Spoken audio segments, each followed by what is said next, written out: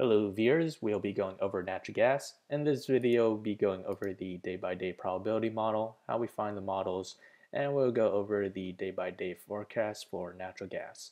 So back to the technical analysis, today we're down roughly 4%. On the 1 hour chart, we were touching oversold RSI. We start to see a slight convergence on the 1 hour MACD.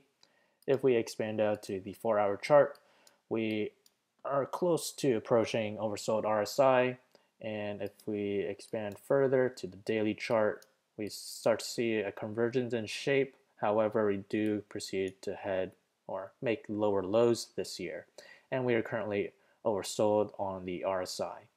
So if we were to reverse this trend, I do see a possible resistance at the 18-day moving average, this purple line.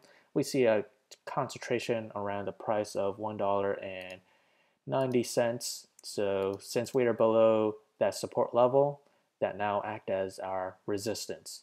So marking for support, if we expand that to the weekly chart, I do see a possible support around the price of $1.72 before we make a possible reversal or some short covering, as indicated back in December 14 or December 2015. And at this trend, we saw it overexceed the lowest point at $1.68 before we see a short covering, and we head back to the 18-day moving average, and then we further proceed lower to make the all-time lows. So that's one thing to indicate, and that is around the price of, on the extreme case, we'll mark the support around $1.71. So we do have a further bit to move down lower. So if we expand out a little bit further, if we were to move up higher, that price movement is roughly around, I'll mark that as 6.3% to the upside, and to the downside, I'll say it is around 4.8% to the downside. And back to the day-by-day probability model. So as the day progresses, we have a slight favor to the upside. We have a 58% chance of natural gas heading 0 to 11% to the upside. And on the extreme case, we have a slight chance of 8% of natural gas reaching 11 to 23% to the upside.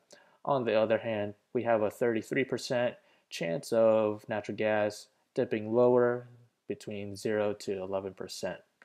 So let's head to the day-by-day forecast for natural gas. Again, this model is now available in the link below, so do check it out. So we have 1 day out, 2 days out, 3 days out, 4 days out, 5 days out, 6 days out, and 7 days out. So which one of these models we should focus on? Ideally, the model that is the best match to the current trend. Right here we have the current trend, and below is the trend that I believe is the best match. This trend dates back to July 28 to October 21st, 2010. So let me point out why these two charts are similar.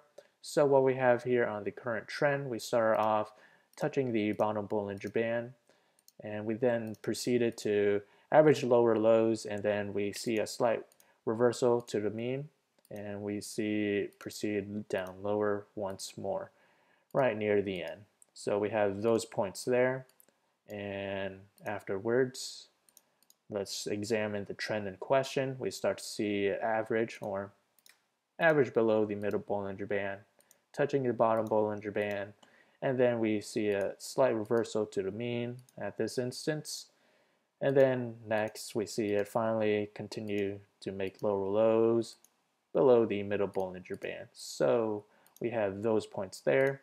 What we have is 1, 2, 3 points.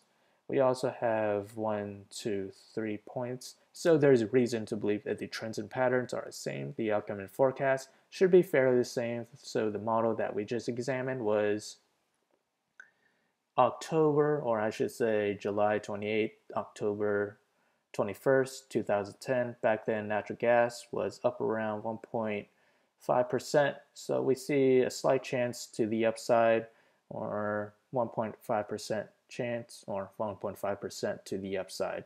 And that coincides with the 58% standard deviation of natural gas climbing higher. Again, this model is now available in the link below, so do check it out. If you enjoy this content, feel free to like, comment, subscribe, and thank you for watching.